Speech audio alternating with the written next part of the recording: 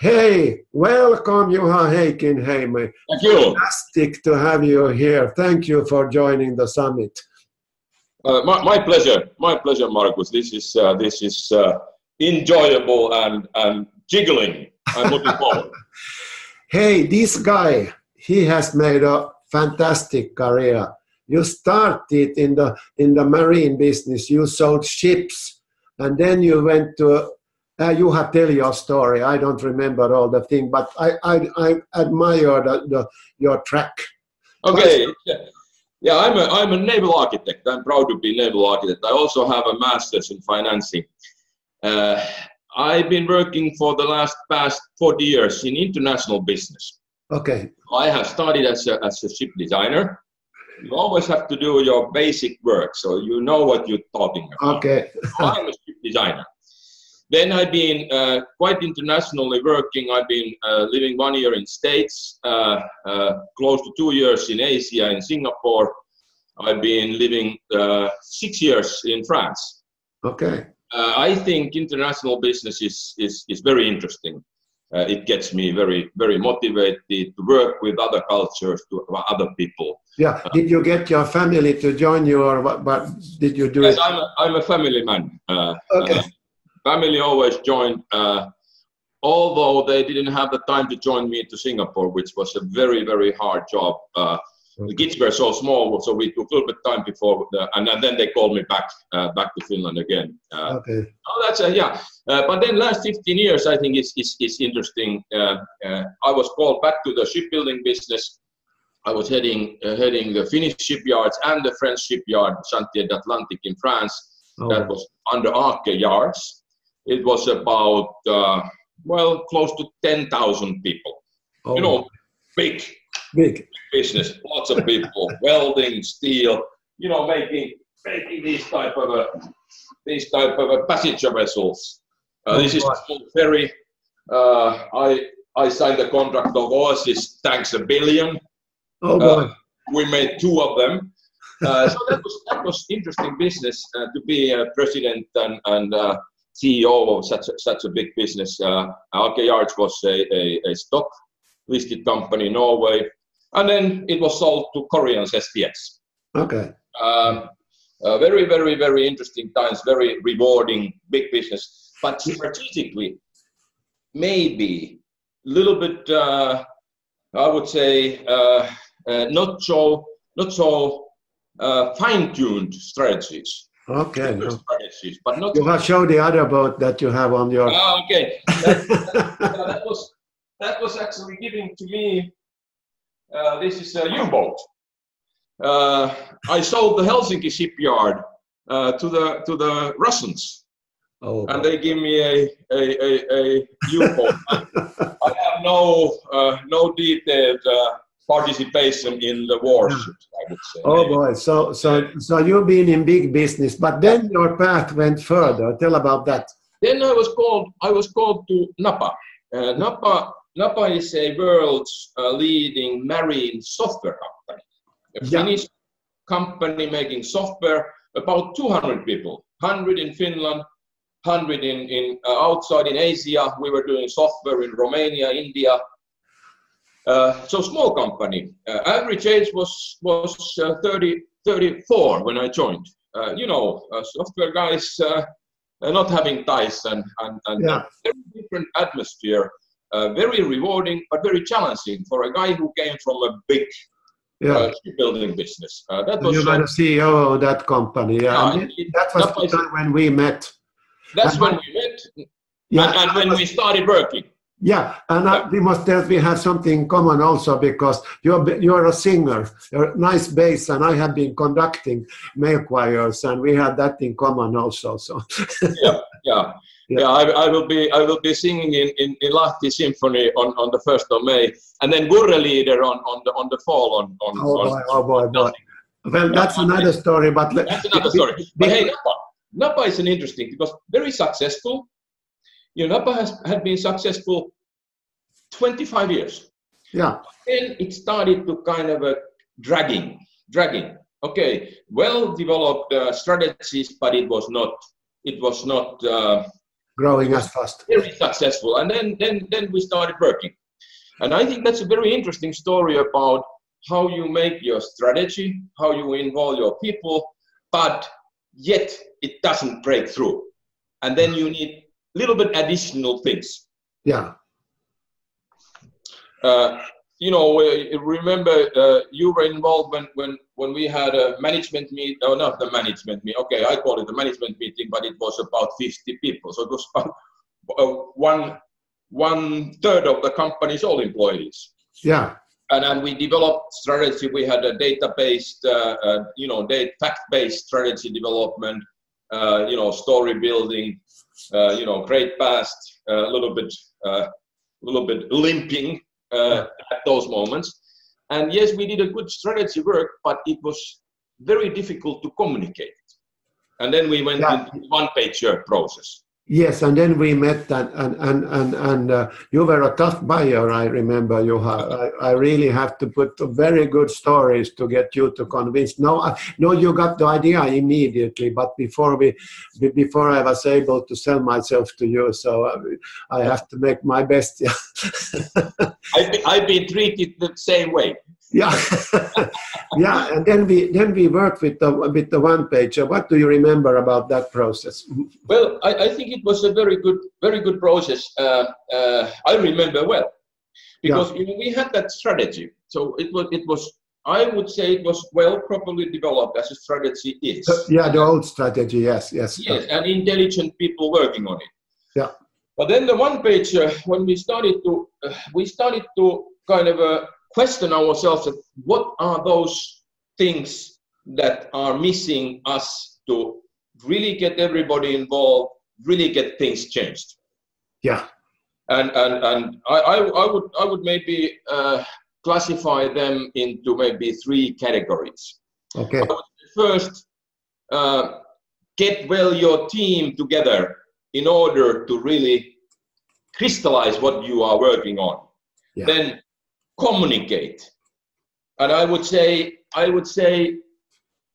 avoid the one direction communication. Get it back, get it so that when you communicate, you get it feedback, then you communicate again, did I understand it correctly? And then the receiver still says, well, maybe here. And then simplify. Yeah. So go from mission to your strategy statement, and then try to identify those must-win battles, breakthroughs that you have to identify. You know, we had functional strategy important points. You know, we have to do this in development, we have to do this in sales, we have to do this in that's not the issue. It's those things that you really have to do so that your customers get value. And from that, let's say, mission that you want to accomplish to the strategy, but how you do it. And I think that was the one. And then communication. You know, people ask me, Juha, could you tell about Napa's strategy? Yeah. You know, you don't take the 20-page PowerPoint presentation. No, you don't take it. No. People don't have the time. They are not interested, and your message doesn't come through. If you have 1 page, then you have a chance. You have a chance. And then those 1-page matters need to be very essential. Okay, so when you go into that process, I think the key issue is that you split the work into some teams, couple of, let's say, from 2 to 4 teams. Yeah. And then you get those. Okay, you have to ensure that those teams are motivated and empowered. Yeah. That they have the freedom to do the job, and the title is correct, and then you empower them to crystallize those topics that has been selected of being the limping factors of your strategy implementation. Yeah, nice. And I remember there was one event that happened during our work that I will never forget. What's that? And that was that was because I asked you before a workshop, I asked you, can I give a small briefing about self-management to your management team? And you said, well, yeah, that might suit us, you said. And then it was a Monday, I remember, and we have been working, tweaking the purpose statement and mission. And then I thought that no, we can't now continue to do the next step that I had planned. And then I changed the program so that I took my presentation from Tuesday program to the Monday. And I think it was 4 o'clock in the afternoon. And then I started to tell the story about, hey, that you don't need to have a hierarchy and bosses, that you can have a self-management. And it took, I presented maybe 45 minutes and you asked a lot of questions. And what did this man do after that? You know, the management team, they just decided that, hey, let's skip all the bosses and go to this self.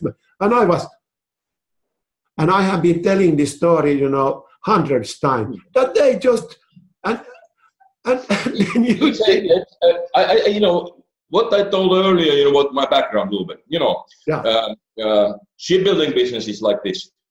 It's a hierarchy. It's a hierarchy. It's a little bit like army. Yeah. And software business, it's like this. Yeah. You know, software developer, somebody makes 10, somebody makes 2, somebody makes -2. That's software. So in a way, I had already experienced very well what is the great opportunity in software type of a very serious long-term business. I mean, not a startup, a very good business, a very good organization, very good people, but too many layers, too many administrative people, too many bosses who were not bringing value. You know, managing director. Yeah. Okay. Sometimes you sell, yes, and sometimes you help people. But okay, let's black and white it.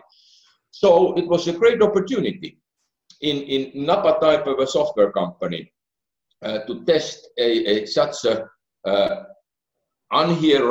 hierarchical, you know, non-bureaucratic system that was systematic. You know, it means that it has rules.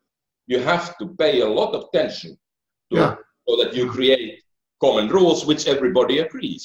Yeah, and then if they don't agree, they can leave. Yeah, and then we did the process, but let's not talk about that.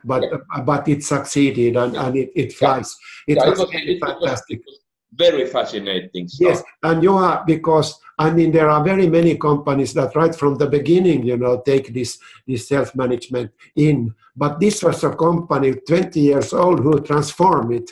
And transform their management system, and that hasn't happened in companies that I know have been working. And I would say that it's never easy, and you have to have people, you have to have persons in the company who are willing to change, who are even willing to leave the company, because it means that some persons don't have any more jobs. That's a fact, but you always have to work not for yourself but for the company. That's always been my principle, and I think that was so great in Napa to see that it was possible. But hey, still one pager. Yeah, but Juha, let me say just when I went home that Monday, you know, and I had no clue that this company and management team will decide to skip the hierarchy. I went home, I think this was the greatest business day in my life.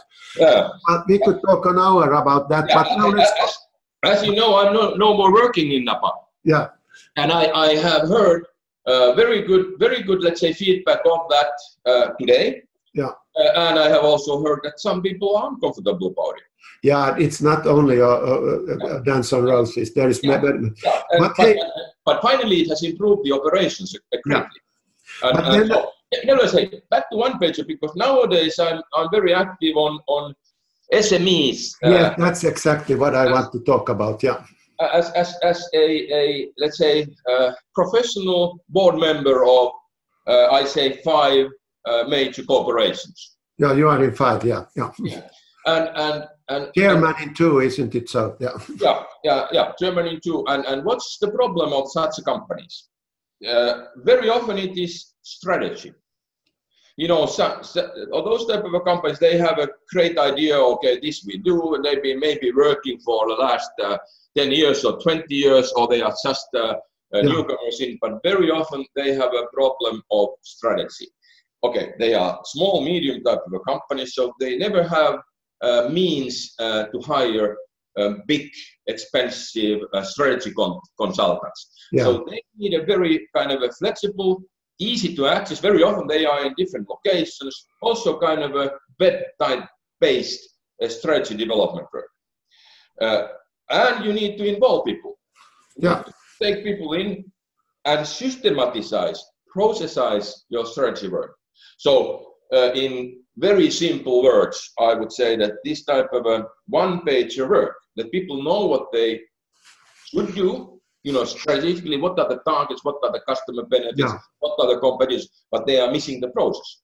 Yeah. Juha, can you comment this view that I have also found that SMEs, small companies, 10 to 25 people, they have a lot of ideas. They have so many ideas. That's a common problem, and they don't know how to find more time.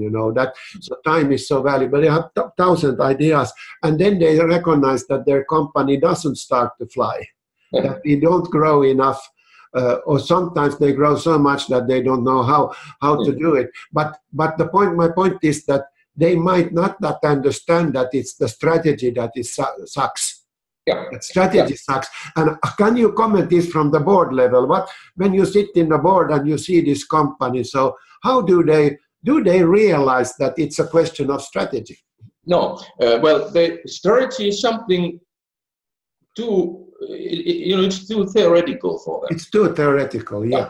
And why I kind of think that I'm not saying your one-pager, but one-pager is that you force the board members, the managing director, and the leaders there to make one A4 where they have their main points, because you cannot put more than their space, and then it kind of crystallizes. And then when you have a one page, it's easy to communicate. You ask people, hey, do you think that everything is here? Are these the most essential things? And how do we get there? And this type of a process, forming up one page strategy document is totally possible. I've been doing that in one of those companies without your assistance. Okay. Nice. How did it go? It's quite different one page, but it has been used now 4 years. Okay. Yeah, and it always, once a year we with a board we go through it and we adjust it a little bit. Okay, are we still on the same track? Company is doing fine. Company is doing fantastically. My point is that it's important to take people in. Even if you have 15 people in the company, you take at least 5, 6 of them. Yeah. Then you ask them what are the issues, what are the opportunities. Then you help them to work them through, and you force everybody, you included, to crystallize that in one page. No. And you iterate that, and then you communicate that. Iteration means communication. I had an experience this week that there was a company with 14 people, and they didn't have a strategy, and their board member also recommended that they should have, and we were involved, and they used our method. It took 2.5 hours to create the one pager. How about that? But then at the same time, I'm working with a billion company also. Yeah. We have 6 workshops. Think about that 2.5 hours when they review it. Yeah. And they will improve it. Yeah. So you have not to even live with it. See, one of the strategies, big loopholes are people make fantastic strategies, but they never even look at them. Yeah, that is so true. Let's talk a few words about implementing it. After you have this kind of one-page map, this is how we should sail. So what is your experience? How to get people to look on the map and to so to say, develop it further, tweak it further when the winds changes? Very good question, because that's all there is. That's all there is. That's all there is, that you have to take that to your people. Yeah. Yeah. Okay, if you have involved correct team when creating that, then it's not only your job to communicate, but also the team members who are committed, who think that, yeah, I put value into it, I put work into it, my idea is there. Yeah, we disputed it, but now it's well finalized. So, of course, you as a managing director, you take the main responsibility of communicating it, but all the team members will automatically communicate it, because they say, yeah, hey, yeah, I agree with this. This Exactly. is great. This is what we should do. Yeah, So, exactly, because now it's not the company strategy, it's my strategy, because I created it. Yeah. And then of course, then you have to ensure that all the wisdom that company can have is inputted into the strategy. So SMEs sometimes need a little bit outside assistance. They maybe need some market analysis, they need some process development, and then they need some board members, they need all the good team. But when you involve your people, I mean the team, the company's people, you empower them, you value their ideas, then they will also participate in the communication. And then it starts to be not communicating, it's implementing. It's implementing. Everybody lives accordingly. I think the self-management, I just have a side note on it. The self-management is in that respect a very powerful way of implementing things, because there are no bosses to do things. You have to do it.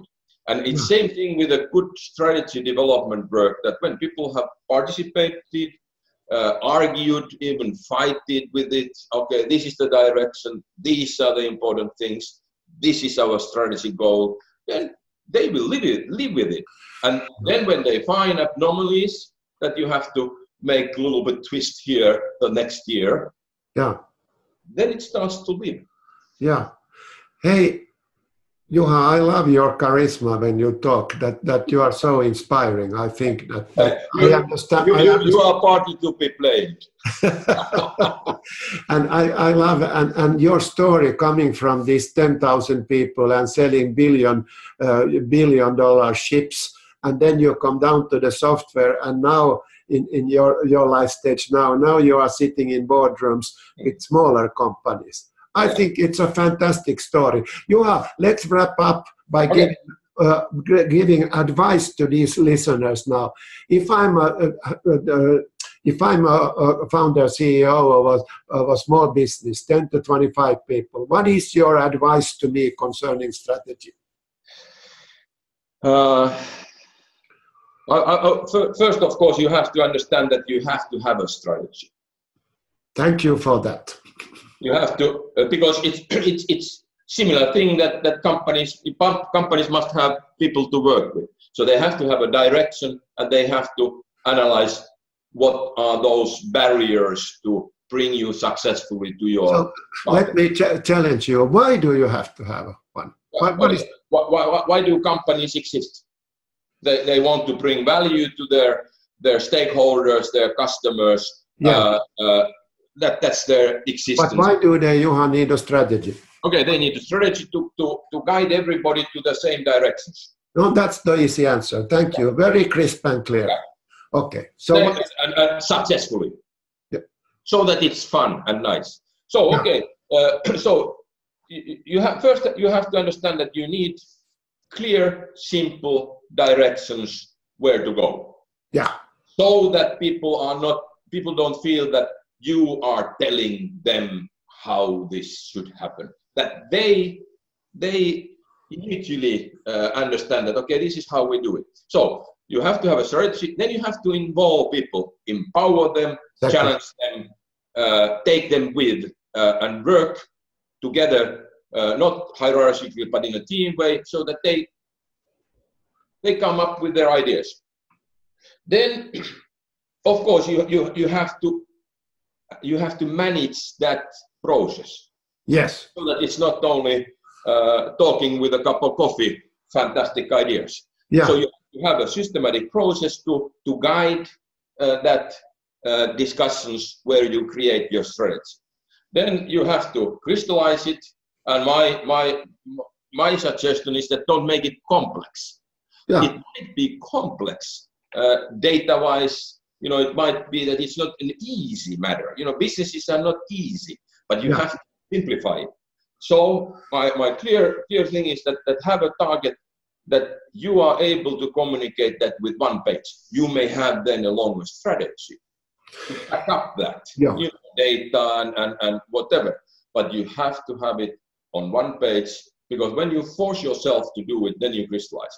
Then I think I say, I have learned that also in hard way. Communication is key. Communication. Of course, you have involved your people, but you still have to ensure that you communicate. You ensure that your strategy is communicated so that it starts to live. Yeah, Juha, when I listen to you, I come to think of one secret weapon or secret thing that the consultant must do. When I listen to you, I get the feeling in my body. If you are the CEO and I get this feeling as a consultant, then I know that your people get the same feeling. So this is great information. And you know what, I would like to thank you. I got so inspired now by your story that I would like to work for you because you are a great leader. Yeah, in one of my companies, we have an MD position open. Hey, Juha. We don't pay a big salary. Hey, Juha, thank you for this. I think your advice was immensely valuable, and I love your personality that you explain it. You are on fire, man. Thank you, Juha, for this, and good luck with all your companies. I know they will fly. Markus, good luck for you. I think what you bring to companies is a joyful, systematic process of strategy development, and I think that's great value. Thank you. Thank you, brother. Hello.